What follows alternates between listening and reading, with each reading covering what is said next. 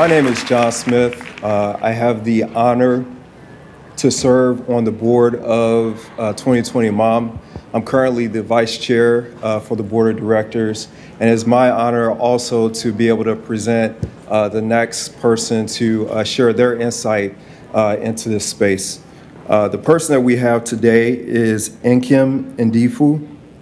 She's a MSN, CNM, RN, is the founder and president of Loomis Transforms and creator of the Resilience Toolkit, a model that promotes embodied self-awareness and self-regulation in an ecologically sensitive framework and social justice context.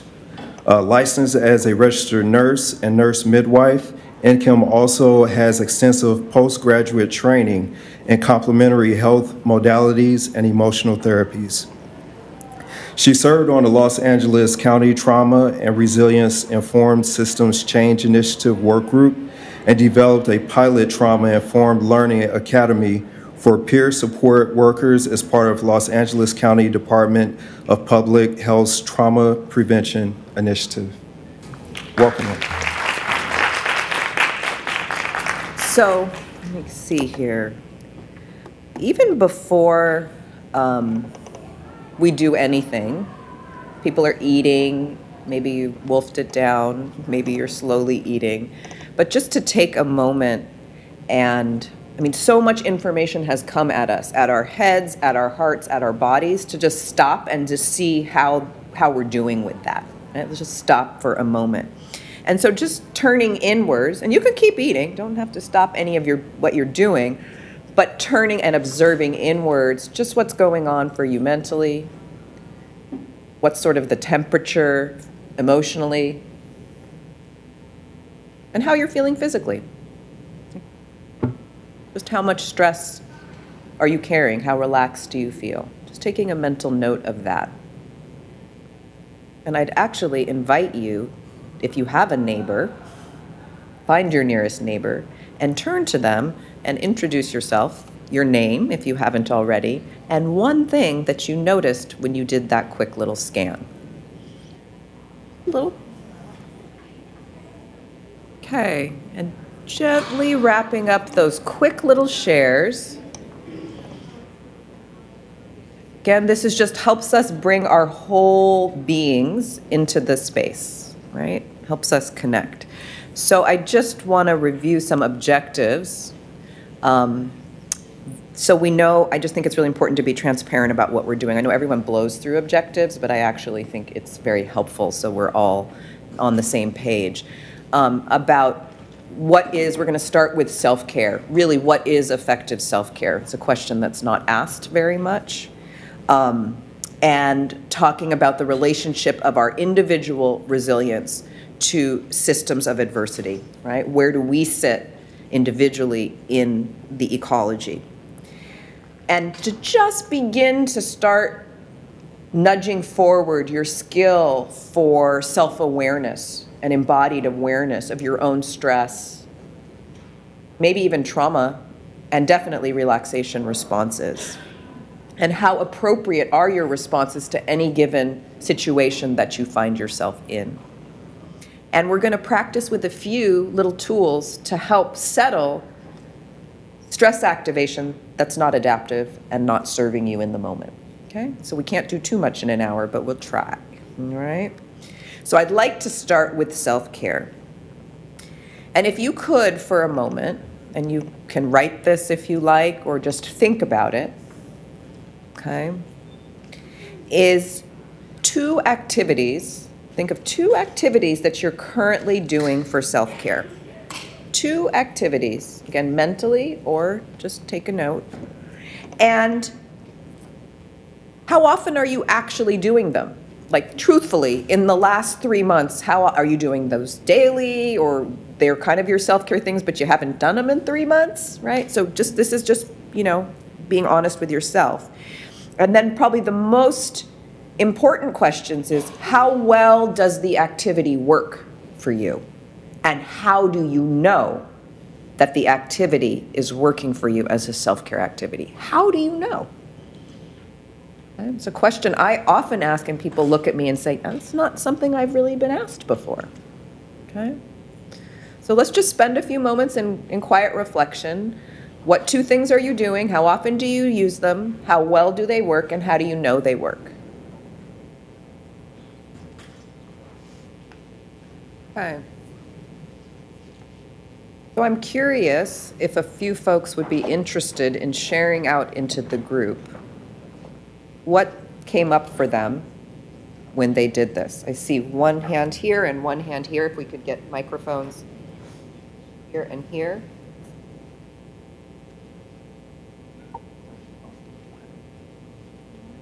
On. Hello. Oh, okay. Hi, how are you? Okay, so self-care. My 2 that I thought about first, I went from 2 to 4, but my 2 that I thought about first was exercising and watching some shows after I put the kids to bed to unwind.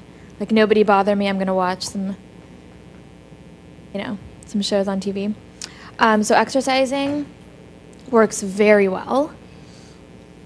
It makes me feel better about myself mentally, gives me more energy. But how often do I do it? Not as often as I would like to. So this week I set a goal for myself to exercise 4 times. I've done it once, but I plan to do it again today, and then I have, a few more days left in the week.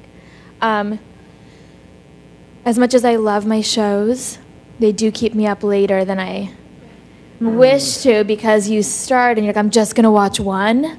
But then there's another episode that I didn't watch yet, and I need to catch up. And then it's like it's starting in 10, and I'm like, I'm just going to watch the first 5 minutes. And the next thing you know, it's like midnight. And I'm up all throughout the night with my adventurous night owl children. So it sounds like you've got 2 things, one that helps you feel better about yourself, and one that sounds like it gives you some quiet down me time, but at the same time it robs sleep. Yes. Okay, so there's a trade-off there. Great. Can we hear from, we have Lasana? Okay, self-care for me is nutrition. And I prefer to eat holistically, a lot of vegetables, salads, and things like that.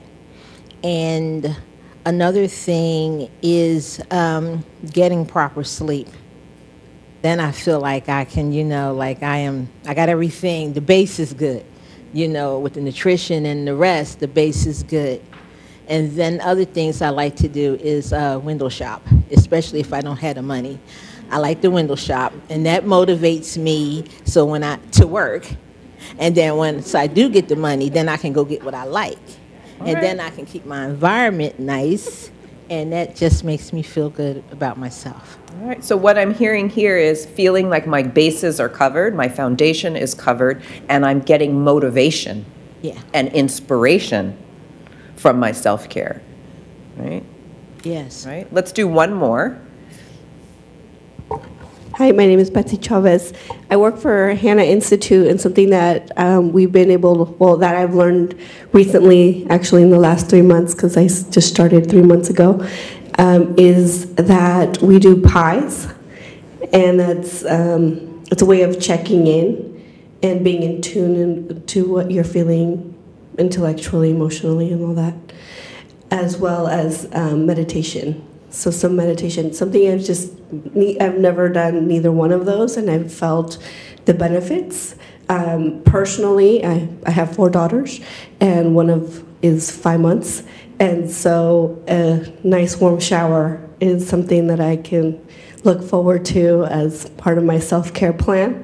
And so I try to do that as often as I can. I can't always necessarily do that, but as well as fit in 10 minutes of a workout.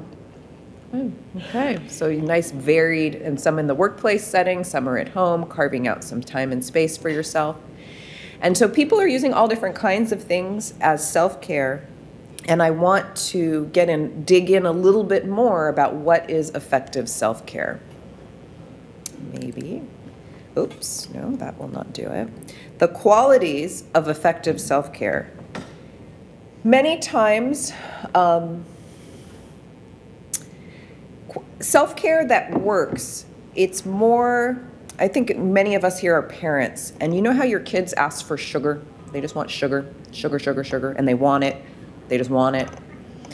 But we would be negligent parents if we just gave them sugar, sugar, sugar, sugar, everything they wanted. They want to stay up all late, late, late. We want to let them stay, right? If you give someone everything they want that feels good, it's not necessarily the care that they need, right? So effective self-care deeply feeds us, right? So those words like I feel better about myself, I feel motivated, I feel energized, I feel connected, I feel more whole, I feel re-inspired, I feel rested and rejuvenated. These are the types of words that are associated with effective self-care, right? It's after you do it, you feel better for it. Okay? And so there's this big confusion between self-care and self-indulgence. I'm known for like being kind of a truth teller and asking really hard questions even if we don't know answers. Those are exactly the questions we need to be asking. So I may say things that be like, ooh, that's a little harsh. But if we don't call things by their right name, we can't do the right things. Okay? There is nothing wrong with self-indulgence, but it is not self-care. If you come home after a hard day and you just eat the whole thing of ice cream because you're like, I deserve it. And you do deserve it, right? You worked hard and you eat that whole thing of ice cream, that's self-indulgence. But how do you feel afterwards? Did that move you forward in care? No, it didn't. So don't call it self-care. It's self-indulgence, and that's okay. But be aware if this goes on. I mean, the same person can say, I had a hard day, I'm gonna shoot heroin. Like some things are okay and some things aren't. I had a hard day, I'm gonna Netflix binge. So what you do is either socially acceptable or not, but the impulse behind it is the same: to distract yourself, to get away, to numb out, okay? And again, I have no judgment, just call it what it is. And if that's your only thing you're doing and you wonder why it's not working, it's because it's like this. Maybe, I don't know if they have it here, maybe, no. If I'm watching a movie and it's really like scary and creepy and I'm like, ooh, and I just say, I can't take this, and I just press the pause button, I get a break. But when I press start, it's exactly where I left off. And that's what often self-indulgence does, is it gives us a break. And sometimes that's all you can get, and that's okay. But don't be surprised, it's not moving you forward. It's not effective in the sense it's moving you forward. And so, and truthfully, if we look at the kind of hard work that many of us do, I love chocolate. There is not enough chocolate in the world to heal trauma. Okay, just, there isn't. You can only get so many pedicures. You can take so many baths. All right, I'm gonna try. Okay, so these are some things to think about. And now I'm gonna say some things that might be really hard to hear, but I'm gonna say them. We often hear in workplace settings that people should be using self-care to treat burnout. And I'm going to say really clearly that burnout is a result of systems problems. It's not having autonomy in your work. It is having unreasonable work demands and not being respected in your work. There is no self-care that is going to lower the paperwork that you have to fill out. There is no self-care that's going to house your clients or magically create affordable, accessible mental health services on every corner, right? So when we use self-care as a, and we see this a lot in organizations around burnout, that's a way to individualize a systems problem and for the system to not take responsibility for the creation of burnout. So I'm pushing back. Is self-care a good thing? Absolutely. It just is not a cure for burnout. Okay, now I'm going to take on vicarious trauma. Okay. First off, if somebody was assaulted and went for counseling services, would you say self-care? That's a good cure for your trauma. Would anybody say that? No. Why on earth would we ever think that self-care would be a cure for professional vicarious trauma? Self-care is not a cure for trauma. It is not a treatment for trauma.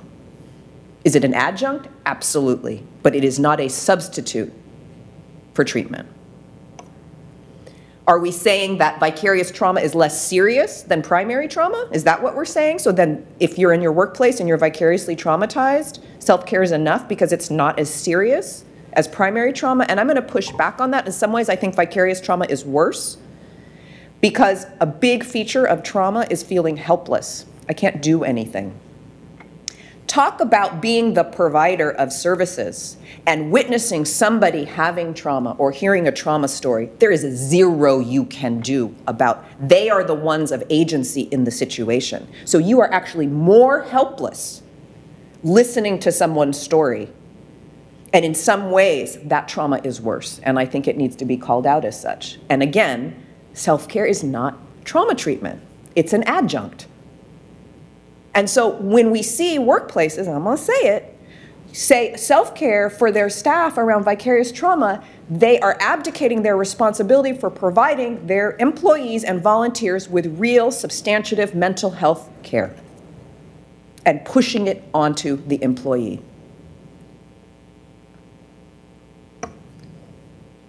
So for folks who are working in management, this is hard to hear. For folks who are working as line staff, I think we know this is true, and it's hard to push back and say, you know, we need reasonable work conditions, and we need access to mental health care for us for how hard this work is. And we're happy to do self-care, but it is not a substitute. Thanks for the pizza party. Okay? So I know this is supposed to be about caring for the caregiver, and everyone thought, okay, we're all going to be doing like some breathing, and we're all going to do self-care, and we are going to do that. But I wanted to set the context that that is not enough, that it is not just the responsibility of the individual. It is the responsibility of the groups of people and organizations and communities that we work to take care of each other and create systems of care. Not just for the people we're entrusted to serve, but also for those of us that are providing services. So caring for the caregiver is a group affair. Y'all with me? All right, just checking. Or you're just zoning out on that chicken. Zoning out on that chicken. Okay, so no big surprise, self-care alone will not address burnout or vicarious trauma. So if you walk away from nothing else from this, please walk away with that. Right? And how do we create systems of care and for not, because we all know you can't give from an empty cup, right? And so when we really want to provide those services to the folks entrusted to our care, this is not just our responsibility to take care of ourselves, it's the systems that we work in to help take care of us too. Okay. That said, I'm not a fan of individualizing systems problems, but I also realize systems won't change themselves. Right? They just don't jump up and change themselves. Who's going to change them? You're looking at, we are the ones who are going to change systems. So how are we resourced in order to make those changes to the system that will better support us? How does that happen? Right? And here's where self-care is super important. That's where that self-resourcing allows us to have the bandwidth to make those changes. And so what I want to spend the rest of the time here talking about, most of the time, is about a system that I developed, a modality. It's a way of thinking about self-awareness and thinking about regulating our stress responses called the Resilience Toolkit. And I'm going to run you all through a mini toolkit. And it's really some of the, even that guiding question, that question that I asked at the beginning, how did you know your self-care works? That's one of our guiding questions, is like, how do things work? It's not just enough to say, here's a bunch of practices and use them. It's how to think about, when would I use one? How do I know it works for me? When do I stop using it? So it's a lot about thinking, not just the tools, it's the kit and how we think about it, okay? And so the Resilience Toolkit has some core components, 4 core components actually, about developing an embodied awareness of our own stress and relaxation. Because if you don't know where you are, you don't know if you need anything, right? Like if you didn't have a gauge on your car of how much gas was in the tank, how would you know you needed to refill it? You wouldn't know until you ran out. So it's really important for us to also have this gauge and understand where we are at any given moment, okay? And it's not enough just us, we're not islands. How do we exist in our environments? How do we appraise, is our stress helping us or hurting us? Okay? Stress is there to help us perform, to help us defend and keep ourselves safe and those that we love safe. There's nothing wrong with it, right? It's just, is it matching? Is it helping me in this situation? I did a workshop yesterday for a homeless service agency, and and many of the people in the organization have lived experience, and so it's extra hard work, I think. And one woman, and so they really feel the urgency to do the work. And one woman was just like, stress is always bad. She could not imagine stress being good.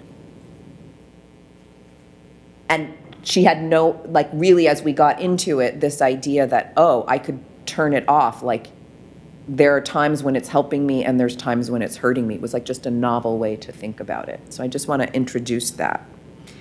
And it brings in the importance of the social ecology around you. The third component of the toolkit is that we use brief mindfulness and movement tools that can be practiced in real time. This is not about going on a retreat. Retreats are lovely. Most of us don't have the time, time budget or financial budget to do so. And we often need relief in the moment. So what can be used in 15 seconds, 30 seconds, 1 minute, without anyone knowing that you're doing it in the moment when you need it, okay? But we provide guidance because different types of interventions work better or worse depending on your level of stress. Sometimes very high level, high stress load or a high trauma load turning inwards actually makes you worse.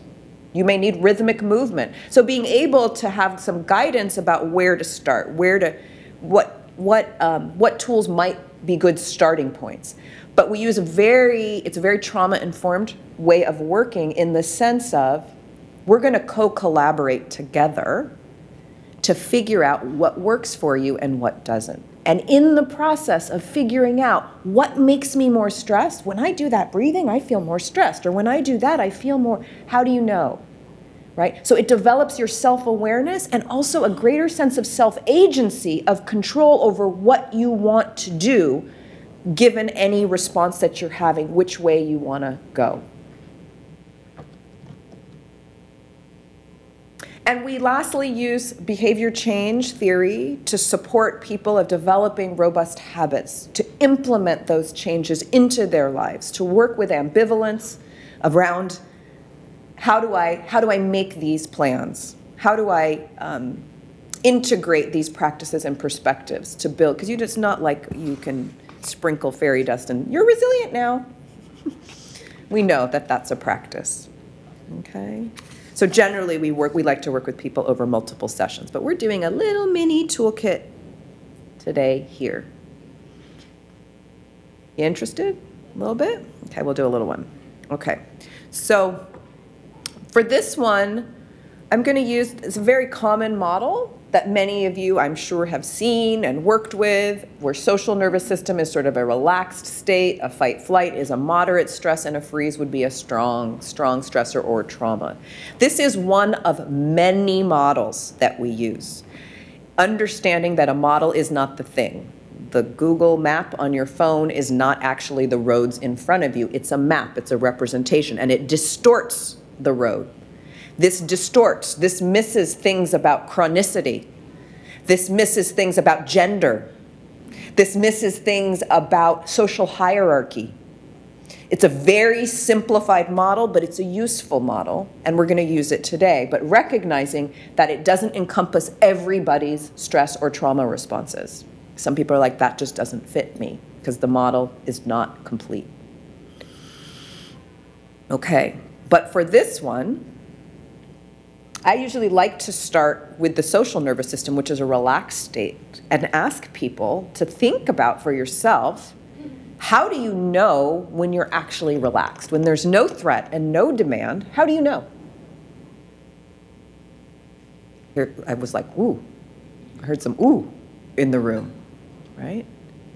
Because if you can't answer that question, you can't evaluate, are any of your self-care methods working? Right? So thinking back for yourself, does anybody want to yell out? How do they know? We can take a few. Yeah, just.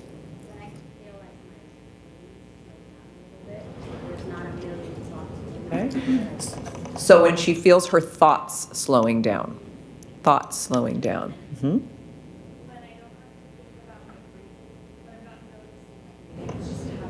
So breathing is just happening naturally. So what are they? Thoughts are calm. And so you're going to notice when folks say, I'm not this, I'm ignoring the not, and I'm asking for the other side, right? Not, I heard you perfectly, I'm doing it intentionally. There was another hand? When my self-care routine in the morning works, I experience more calm when I'm driving to work. Okay. More calm when I'm driving. So what, here's another one. When I fall asleep. When you fall asleep. Okay. Mm-hmm. And some people can fall asleep. If anyone ever had a fall asleep and then jerked, right? So an activity, by and large, doesn't necessarily mean that you feel any one way. You might feel a sense of settling, a sense of relaxation and letting go, while another person might feel terror in falling asleep. Okay? So in general, when we're in this state, we feel connected, we feel vibrant, right? We're curious, interested in new things, patient. We can access joy and love. Our bodies are relaxed, all systems working well. Our immune system, our hormone system, it's a symphony around that childbearing year, those hormones, but that symphony is in tune.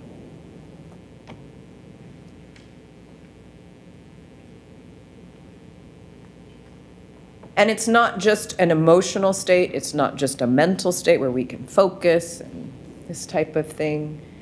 It's a physical, a biological state. It's all of those things. And so just to point out, there's like one thing I really like to drive home here is that when we're in that state, our nerves to our ears literally retune our hearings to the range of the human voice. We hear each other better here, biologically.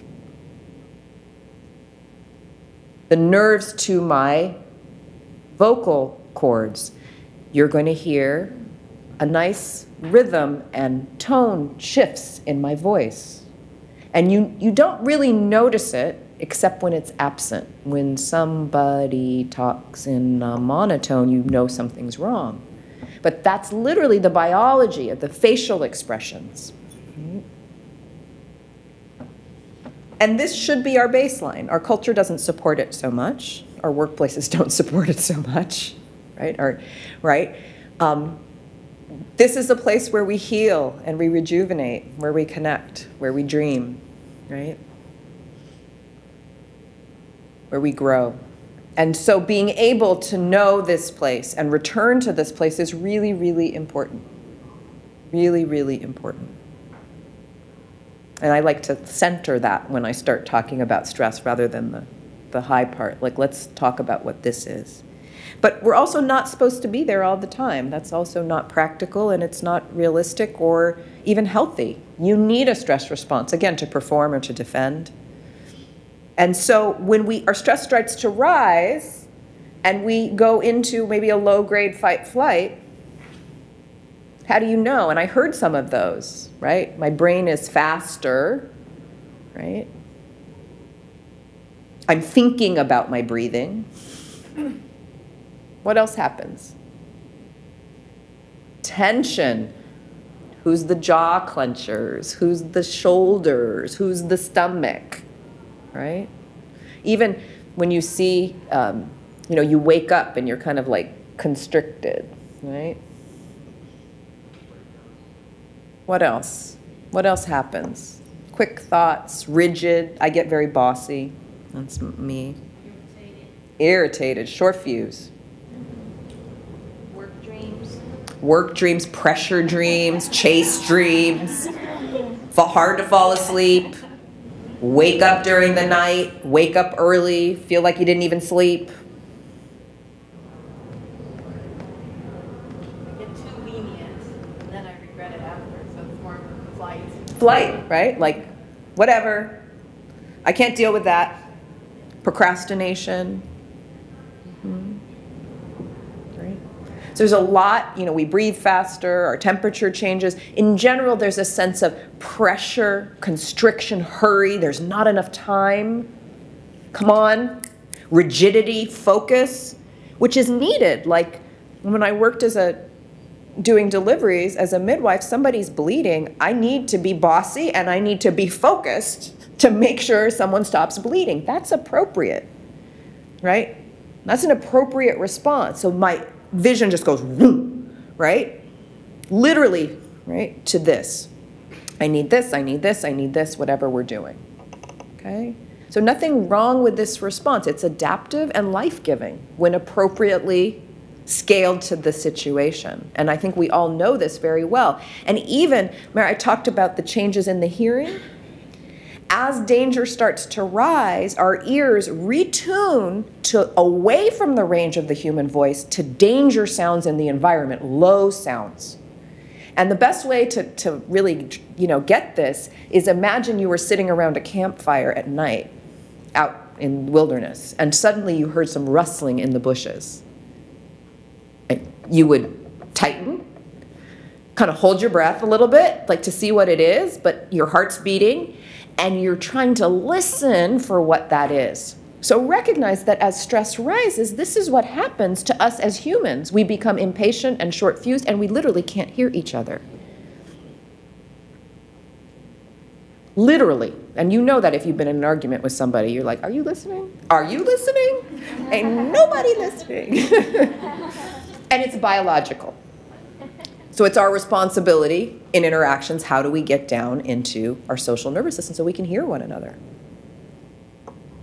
And so when you're working with clients and they're anxious and you feel like you're repeating yourself, and so you write it, they can't hear you. Doesn't matter how slow you talk, right? How do you help them settle? If you join them up there and talk faster and, then the two of you are there. How do you downregulate your stress response so they can join you?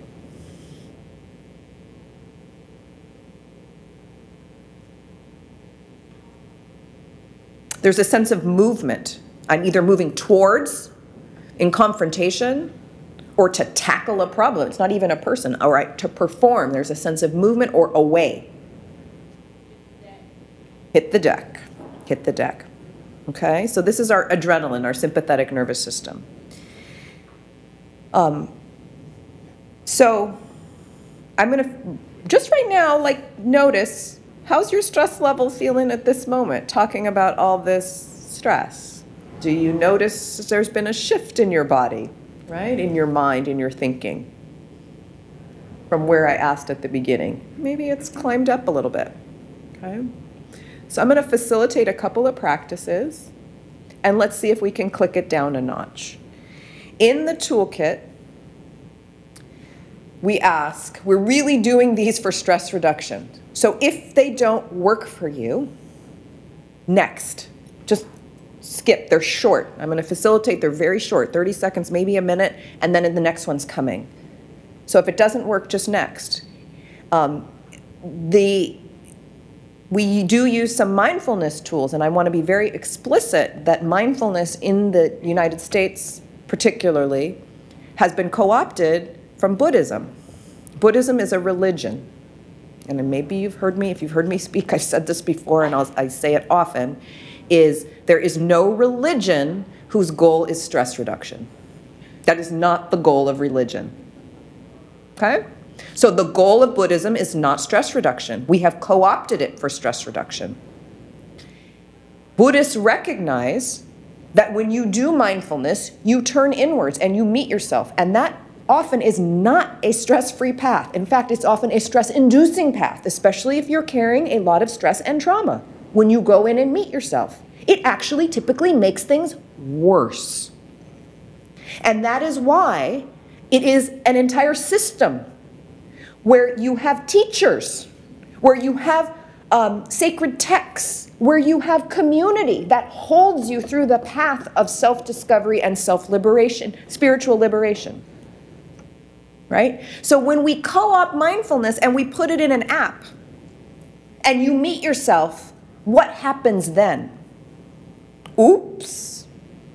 And I can think, my organization was asked to provide services for a school-based program for pregnant and parenting teens that said, oh, we're going to be very trauma-informed and we're going to start yoga and mindfulness. And they did, and the girls stopped coming to school. Because you're asking them to meet themselves without providing any of that other stuff. Okay? So we are very intentionally, when we are providing these tools, that we are providing you with a framework to start understanding what does it feel like when my stress rises? What does it feel like when my stress settles? Providing support and guidance to choose which ones might support me, which might not. Providing ample encouragement to move away from discomfort and to orient yourself towards safety and comfort in this process, right? So it's not just, here's some mindfulness, which is often thrown around very cavalierly. It needs to be in a system of support. So as I invite you into the next practices, this is my way of saying, if it's not settling for you, next. That's not how we're using it, okay? And it's something to think about if somebody's saying, here, choose comfort, choose safety, choose ease, and you're like, no, no, I'm going to take the hard road. There are so many places in life where we're pushed beyond our limits over and over and over again, so much so that it actually erodes our resilience. The ability to rest, to know when it's safe to rest and rest effectively is actually super important for building resilience. So that's part of what we're doing here. There's no gun to anybody's head here. If it's uncomfortable, move away from it and see if you can practice that, okay? So, oh, there's social nervous system, a little fight flight. I was into what I was saying. We're gonna do some grounding and settling breath. So grounding is used in a lot of different ways and defined different ways. For here, I'm just going to invite you, again, eyes open or closed. This is totally optional. If you want to do it, is turning inwards to your mind. And just noticing, not so much the content of the thoughts, but is it cloudy? Is it clear? Stormy or still? Turning your attention to your emotional landscape. Is it loud or quiet? Not trying to make anything right or wrong, just noticing. Remember, if anything's making you more uncomfortable or more stressed, distract yourself. But if you're doing okay, drop a little further and noticing your body, feeling into the landscape of your body. What's comfortable? What's uncomfortable?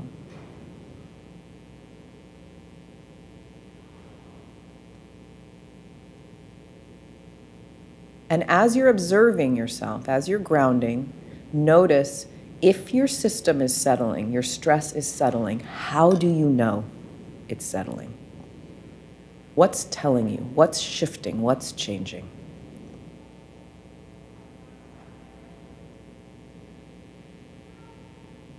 And now I'm going to invite you into a second practice. So if you took a break from the first one, welcome back. We're going to do a little breath, just noticing how you're breathing through your mouth, through your nose.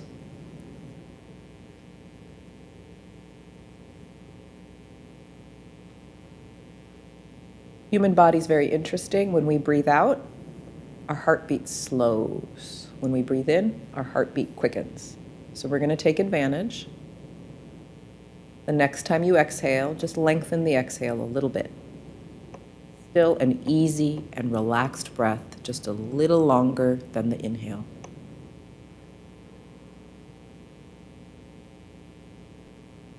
Some people like to count, maybe 2 on the inhale and 4 on the exhale. Some people hate counting. Do what works for you. And if it doesn't work and you feel more stressed, return to a regular breath.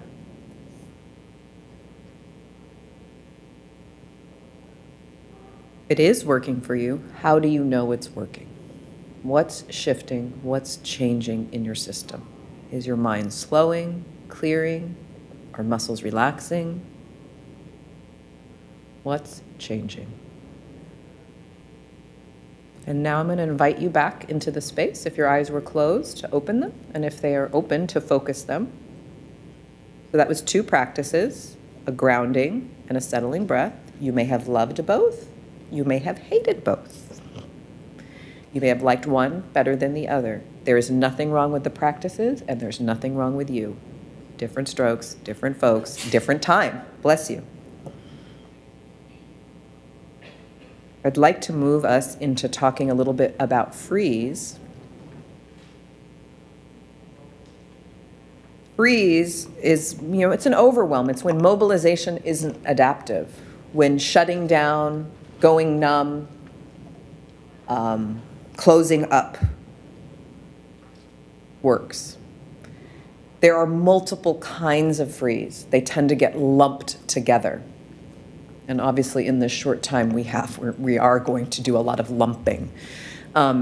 There's the shock of something happening suddenly and you can't speak, you can't move. Right? Actually called tonic immobility, and it's actually not compatible with life for very long. You can go into shock, right? It was first recognized in humans in sexual assault, but it occurs in many other places, right? We see, I think, often the slow grind of burnout where you don't care anymore, you're overwhelmed, you feel helpless and numb. That's a kind of freeze. Feel very stuck.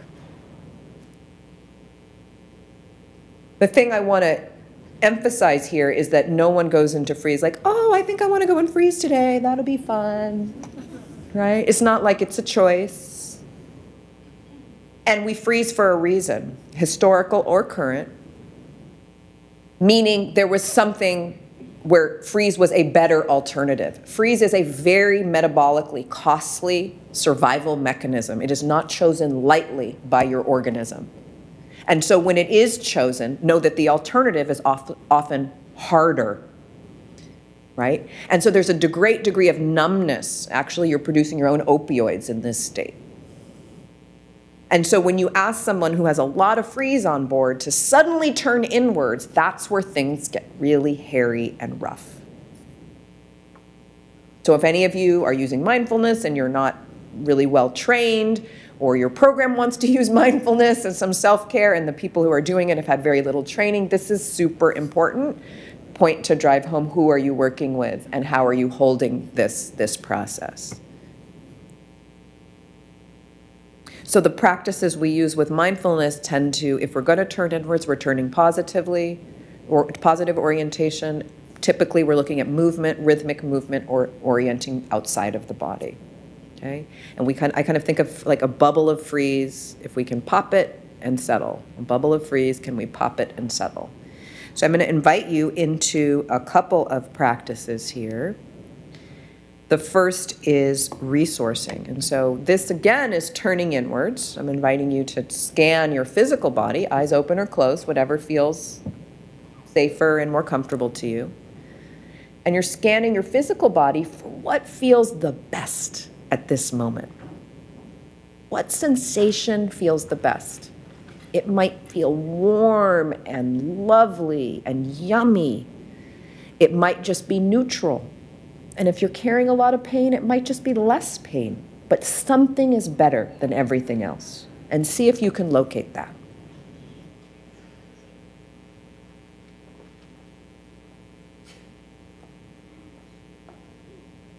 What is the actual sensation? Again, if you're feeling more stressed, time to stop. But if you're doing okay, really noticing the location, the depth. How wide does it spread?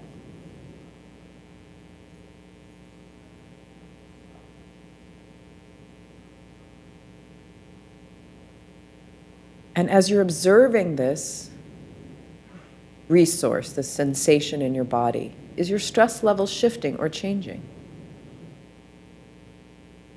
If it's getting worse, you stop. And if it's feeling better, notice what's telling you it's feeling better.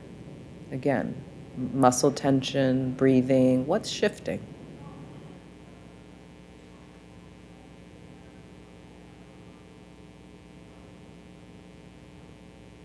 And then I'm going to invite you into a fourth practice, and this is a movement practice that comes from EMDR, for those familiar with that.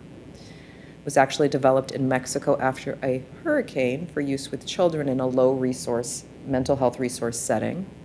And this, I'm going to demonstrate it first, and I ask you just to watch before trying it, because that's about choice. Like, you need to see what you're going to do to see if you even want to do it, let's say.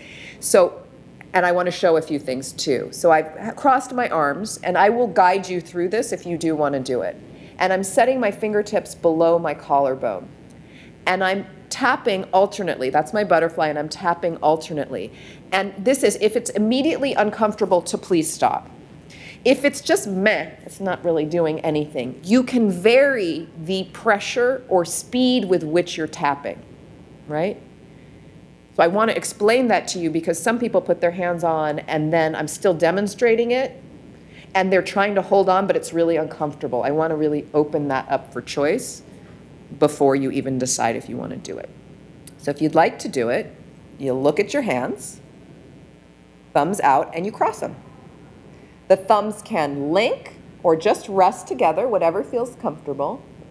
And you're going to set that on your chest with the fingertips under the collarbone. And the hands are not sideways, but not constricted up, but orienting more towards your head, the fingertips orienting more towards your head. And from there, there's tapping. You can do it alternately, light, heavy, quickly, or slowly. It doesn't feel good, stop. You're enjoying it, enjoy. Again, you can experiment with pace, with depth. You like how it's feeling, what's changing for you?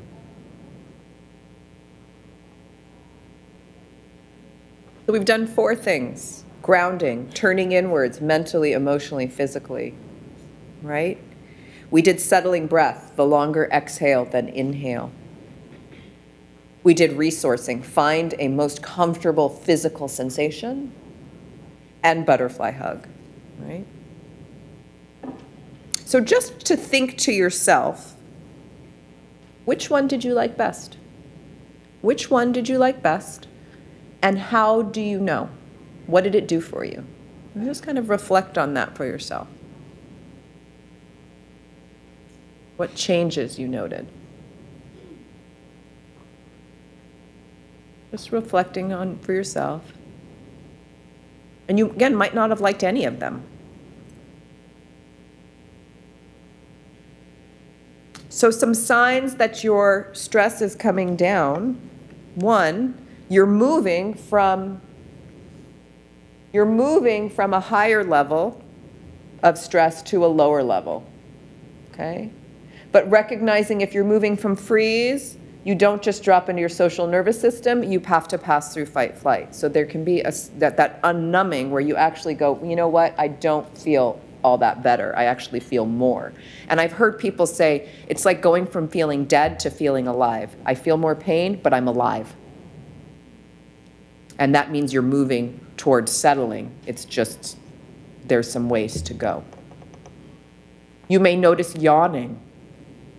Yawning is a sign of nervous system downregulation. It's a social signal of safety. It has no bearing how tired you are.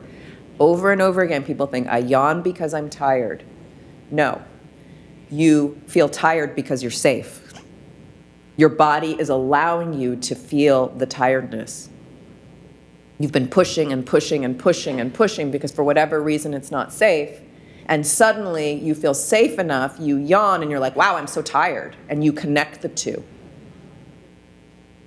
So I'm a big fan of uncovering our mouths when we yawn and changing that social norm. So I say it like all the time. Like I'm facilitating, I don't know, 6 times this week, 6 groups. I'm like, uncover, uncover, uncover. When I yawn and I look at you, that's literally from my body, which cannot lie. You can't really fake a yawn. It's saying to you, I'm safe. I feel safe here. Versus, what if I say, trust me? Right? Like every abuser says, trust me. It means nothing. But when I yawn, that's saying, trust me from deep inside. So when you work with people, if they yawn, fantastic. Uncover your mouth, unless you've got food in there. Uncover your mouth. And we need more social signals of safety and okayness. That's why it's contagious, right? It's safe, it's safe, it's safe, it's safe, it's safe. I do want to point out that you cannot be in your social nervous system and a defense response at the same time. So some people will say, I'm so social. If you're slightly worried, slightly anxious, slightly irritable, you are in fight flight.